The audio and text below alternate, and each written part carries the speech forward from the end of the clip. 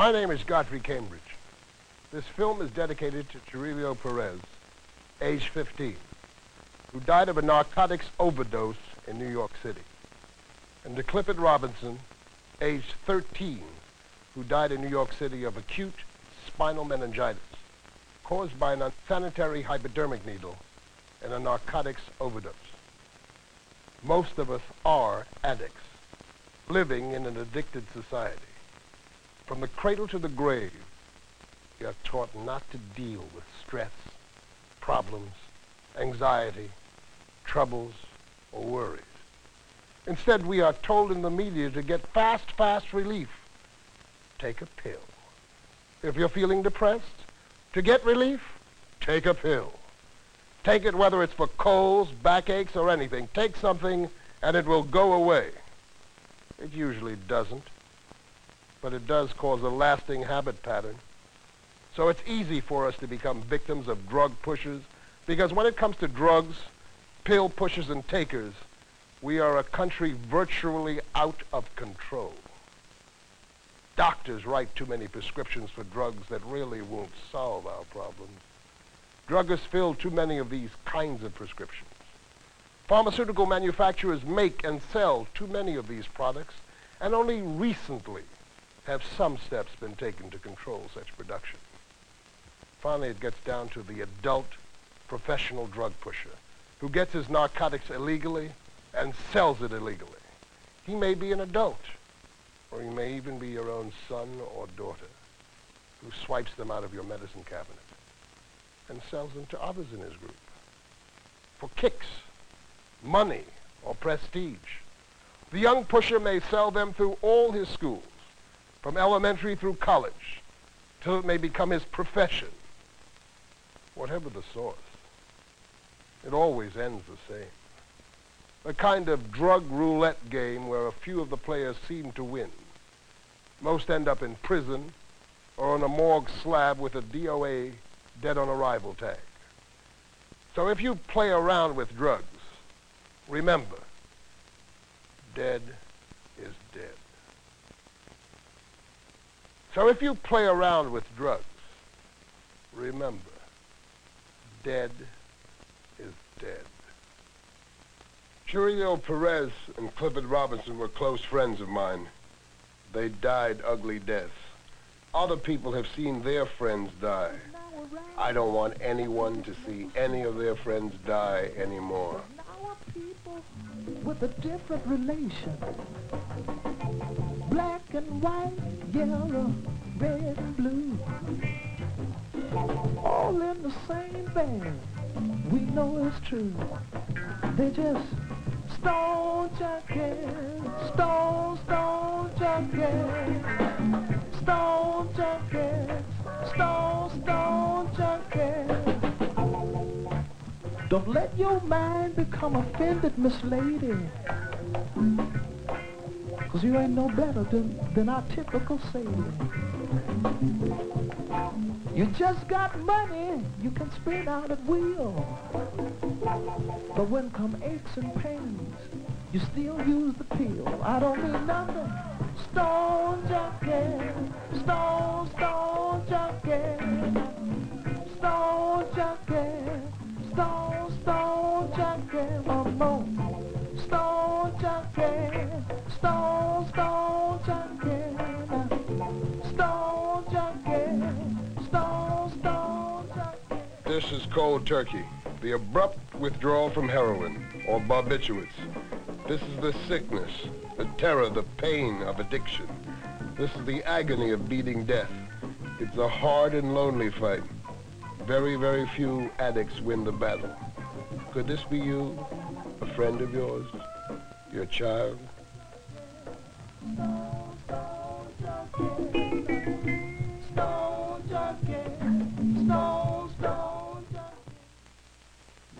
I know it's been refilled 4 times, but I need it. Well, I can't sleep since my husband died in Vietnam. Not without a prescription from your doctor. It's the law. Please, look, just 2 Tuinol for tonight, huh?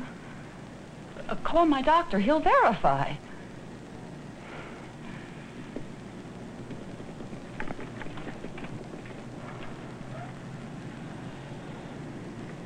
Yes, doctor. Yes, doctor. Yes? Yeah, Major doctor. He said 2 only, and he'll mail prescription tomorrow. Thanks. I really can't sleep. I still see him in the flames when his plane went down in Vietnam. Hey, my man. I'd like a refill on some of these good-doing, righteous diet pills. They make me lose weight, and I feel good. And I really dig it. 2 15-milligram dexatrine spancers twice a day. But you're only allowed 1 more refill on this prescription. Then we need a new prescription. A refill? You got it, my man. Some of that cough medicine you gave me last week, you know, it's good for my throat and really made me feel good, too. There's codeine in it. Now be careful. Yeah? My mother needs this. It's for her period. When she has it, she has cramps. Edrosol. 2nd refill? Oh, hurry up, mister. If she doesn't get her medicine, she's going to be beating on me. We're going to conduct a 1-minute test. We're going to ask you a couple of questions.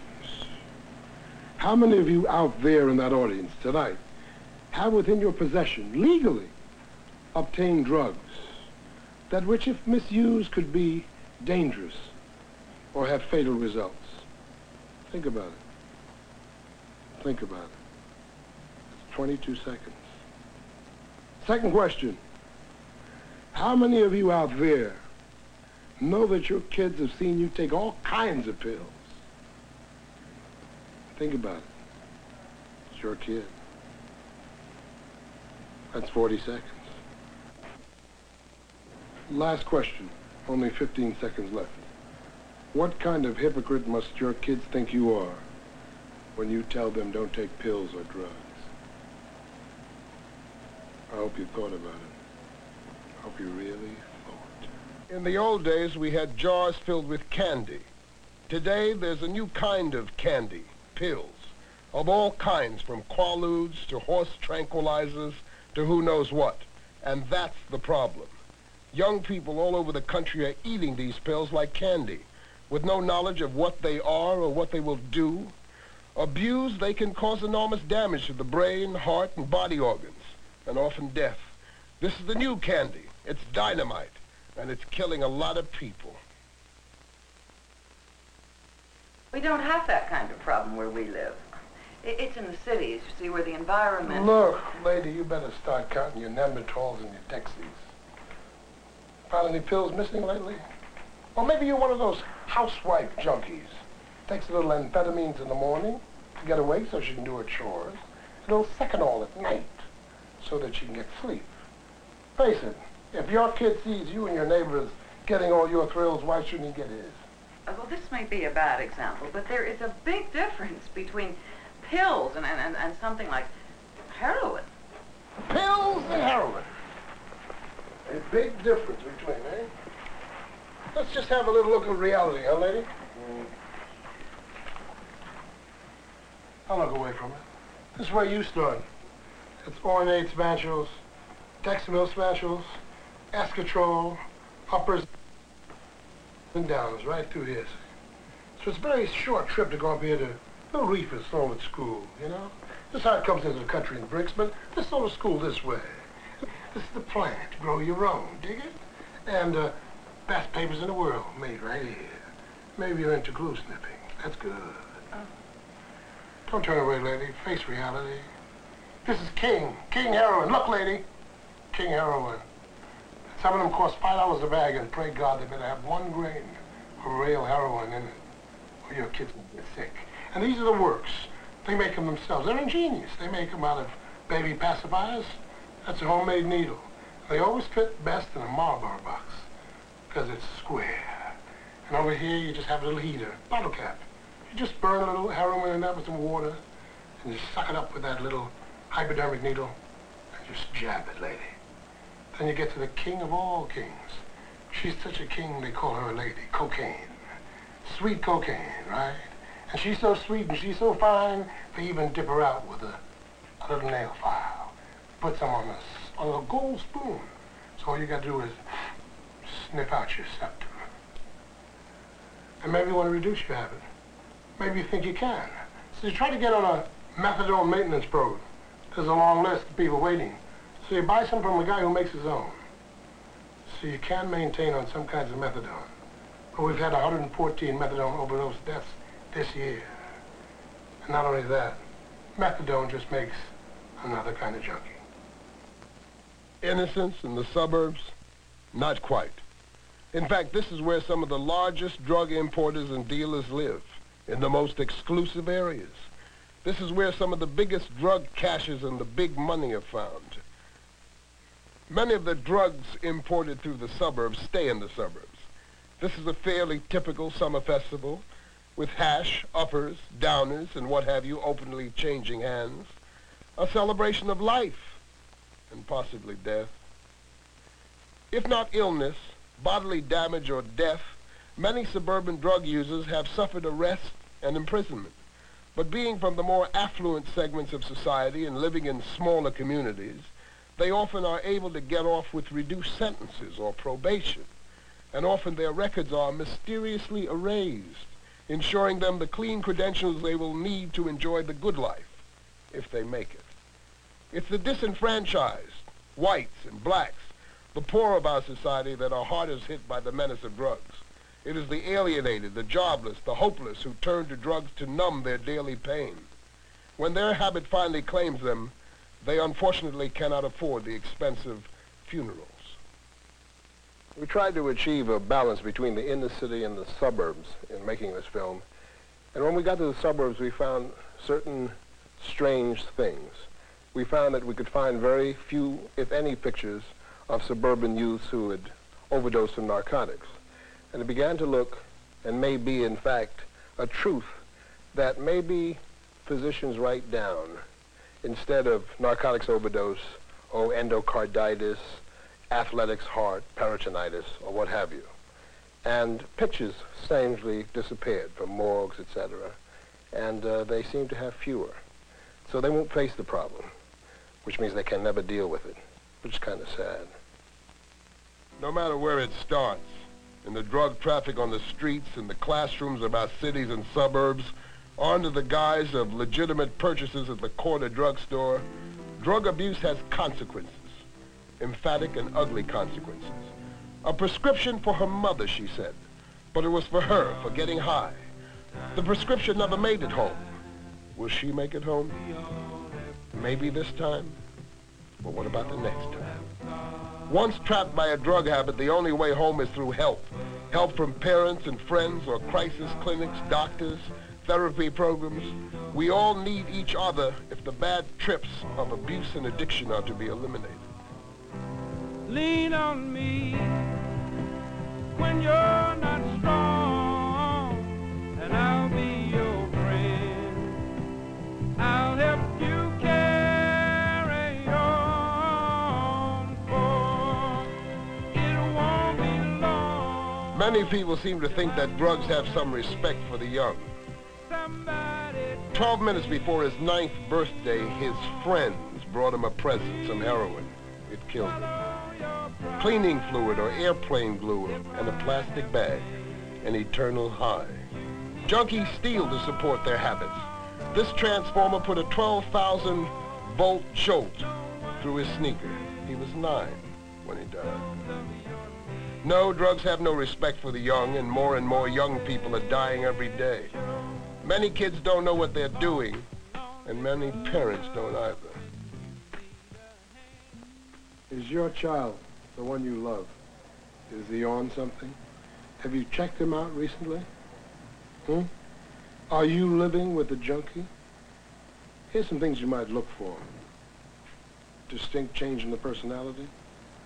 Nodding in front of the TV set. Blood stains on the bathroom floor, sink walls. Hanging around with known drug addicts. Unexplained absence from the home.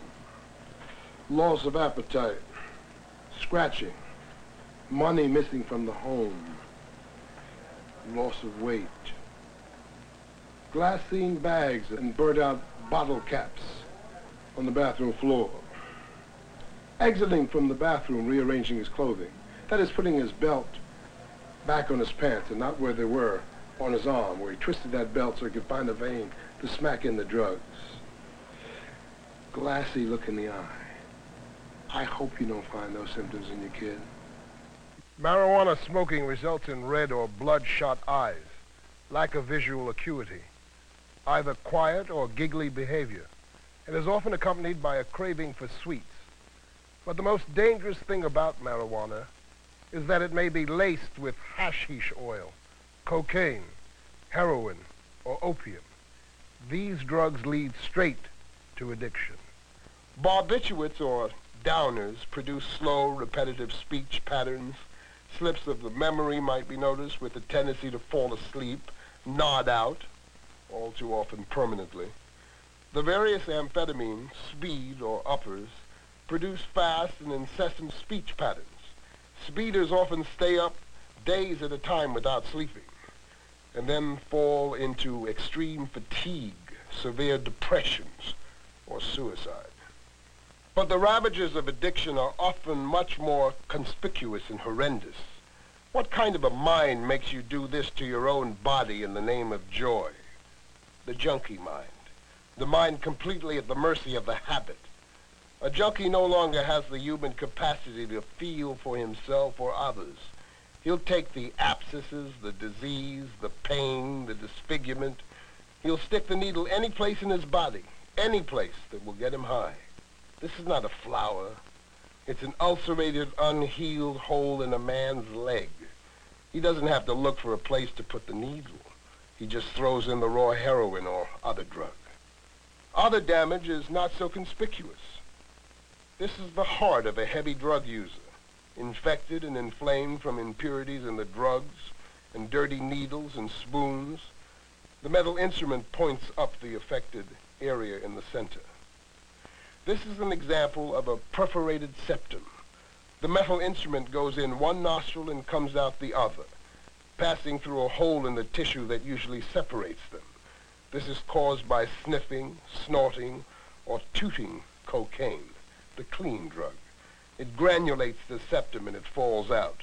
And by that time, your life is nearly gone, or you wish it was. She was sniffing heroin and cocaine. She overdosed and died.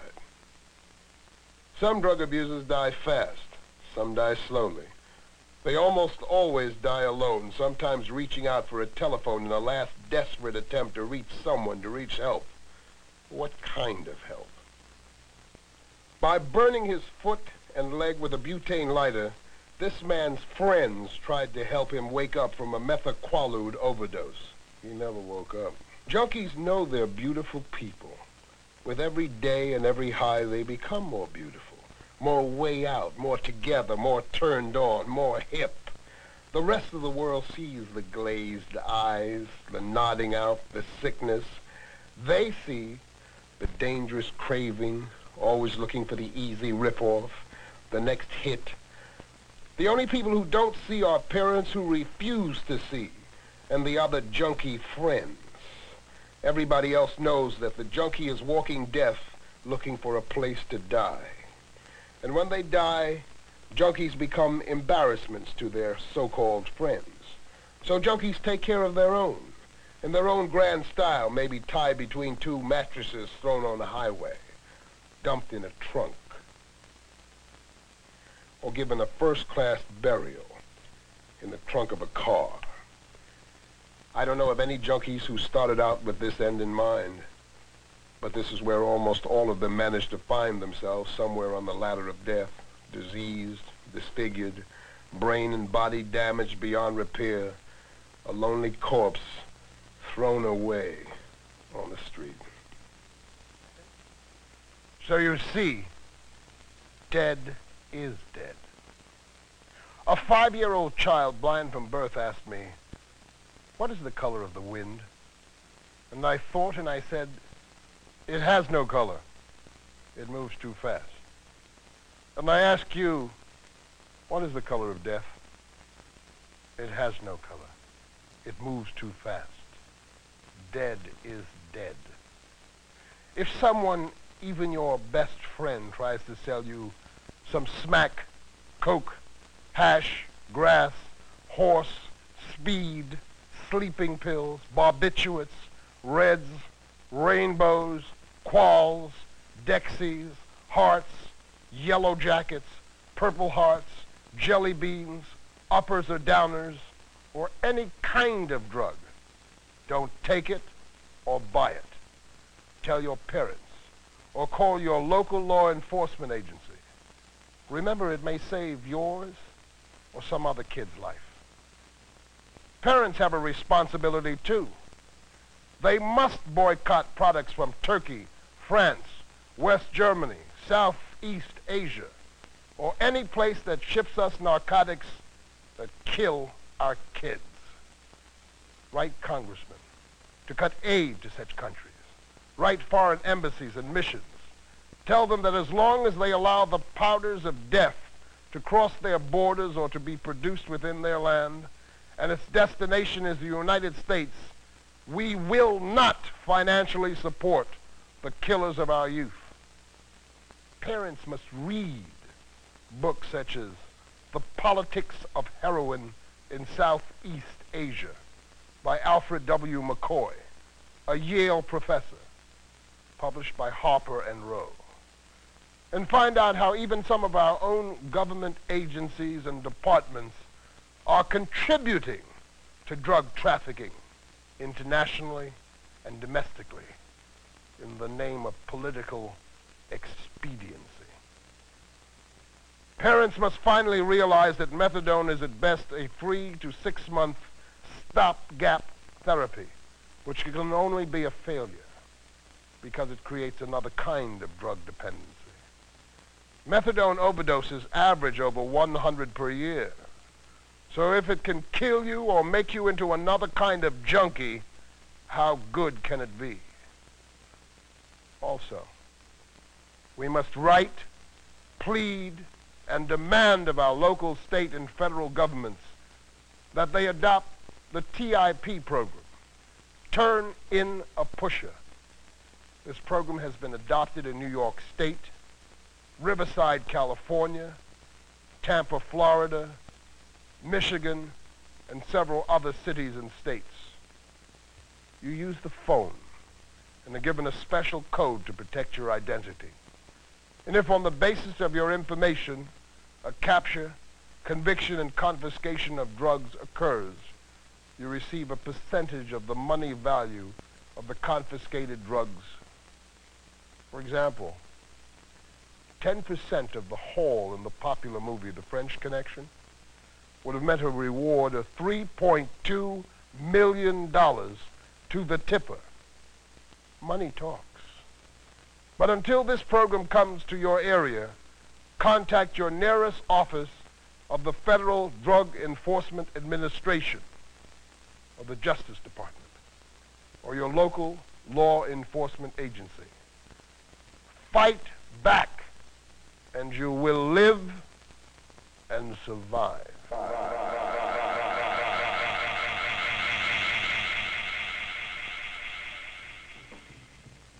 Times have now arrived in this nation. There's now a people with a different relation. Black and white, yellow, red and blue,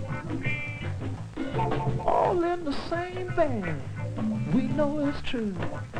They just stole junkies,